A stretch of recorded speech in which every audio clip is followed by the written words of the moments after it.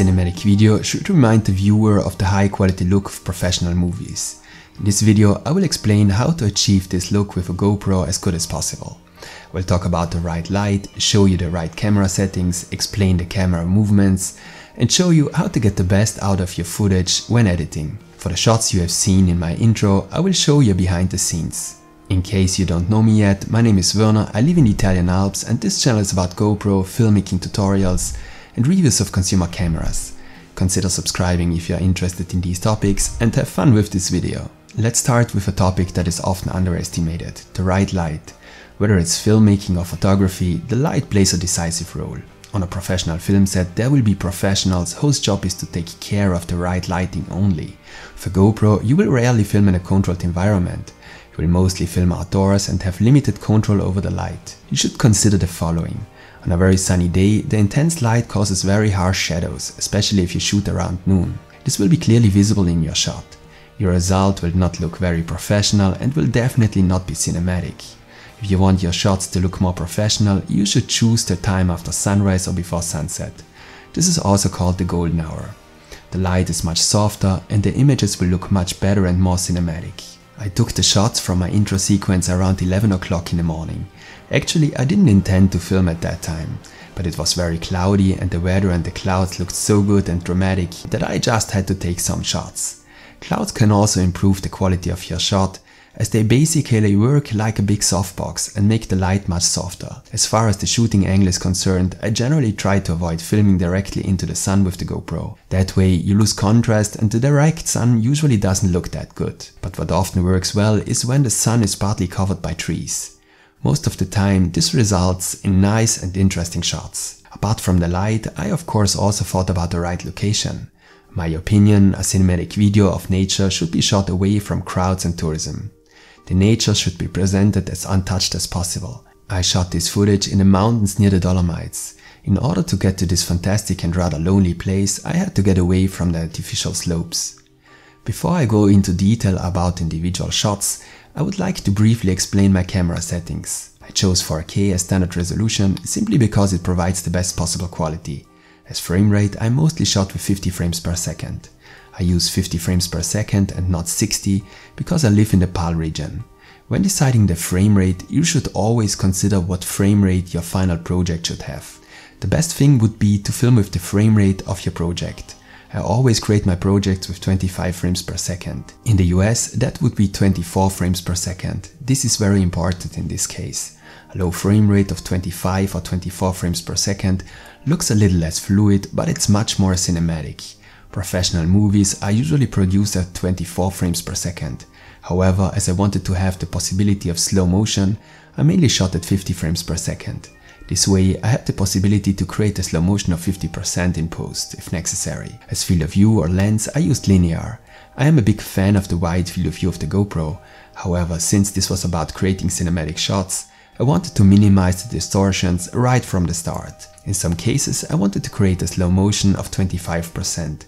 So in these cases, I shot in 2.7K and 100 frames per second. For this combination, only the field of view wide is available. Now let's take a look at the ProTune settings. I leave the bitrate at low. I have made several comparisons and so far I could not find any visible improvements with a high bitrate when using the GoPro. However, the file size increases significantly. I leave the shutter on auto. Exposure value compensation to -0.5, which reduces the chances of burning out areas of the image that are too bright. White balance auto. ISO minimum and ISO maximum to 100.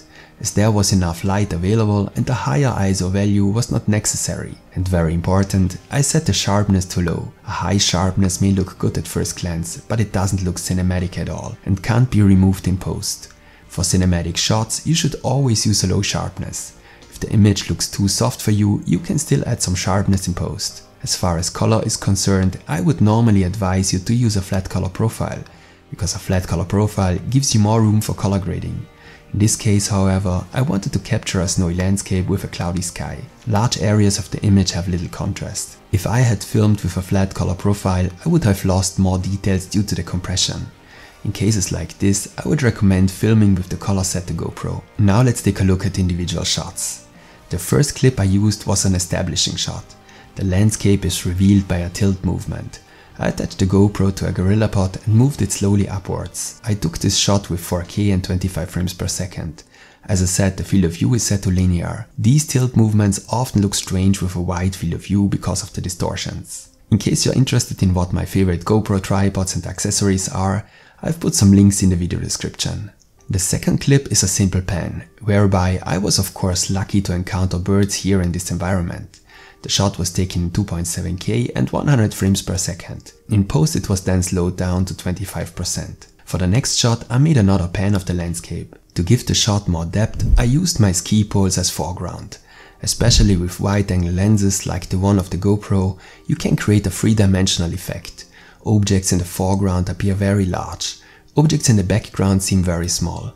This creates spatial depth. Please note that the pan was not made by simply turning the camera, but by moving the camera from right to left. This makes a big difference. The shot was taken with 4K 50 and slowed down to 50%. Then I took a shot of myself. For this I attached the GoPro to the GorillaPod again and simply filmed with the bent arm around me. I took the shot at a lower angle. This way the subject appears larger and more dominant. Actually, this shooting situation looks pretty silly. Nevertheless, I can only recommend this shot if you are always forced to film yourself like I am. I shot the whole thing in 2.7K and 100 frames per second. For the next shot I used this sign as foreground. Like with the poles before, this was supposed to give the shot more depth. The shot itself is a simple pan from right to left, where the landscape is revealed by the movement. This shot was taken in 4K 50. The next clip is a time-lapse shot. For this I also mounted the GoPro on a GorillaPod. As for the time-lapse settings, I used an interval of 5 seconds, but the clip was slightly accelerated in post. The next shot is a combination of a time-lapse and a simple shot of myself. First I captured a very short clip of myself and then, without changing the position of the camera, I took a time-lapse shot. Again, I used an interval of 5 seconds. In post I then overlaid both clips. As foreground I used the first shot of me, and as background with the help of a mask I used the mountains and the sky of the time-lapse shot. I took this shot on skis. With the camera in my hand I skied towards this Dolomite sign. This way I was able to make a very smooth dolly. The shot was taken at 4K 50.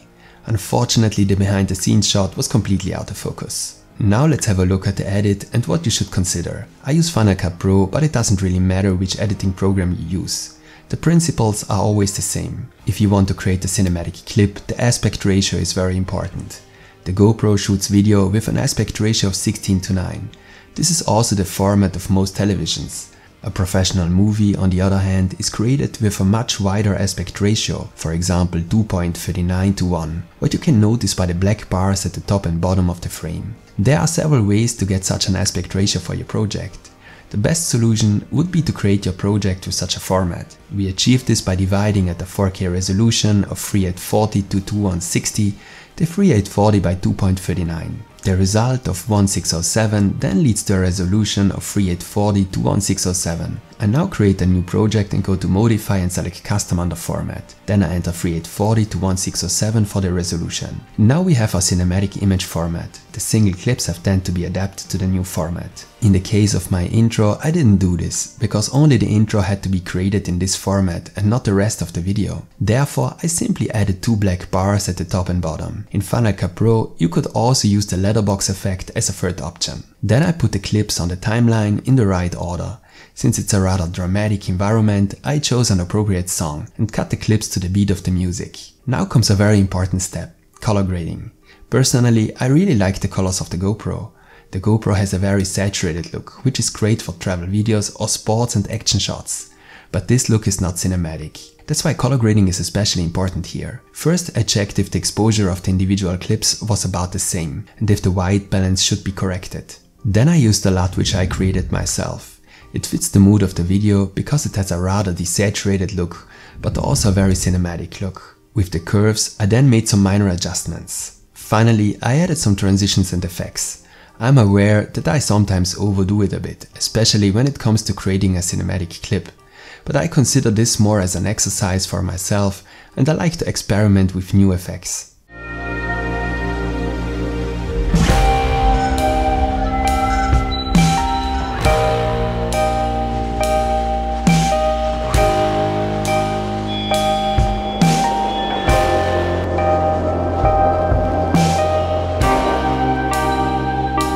With this, I say goodbye for today. If the video was interesting for you, give me a like as feedback, and see you next time.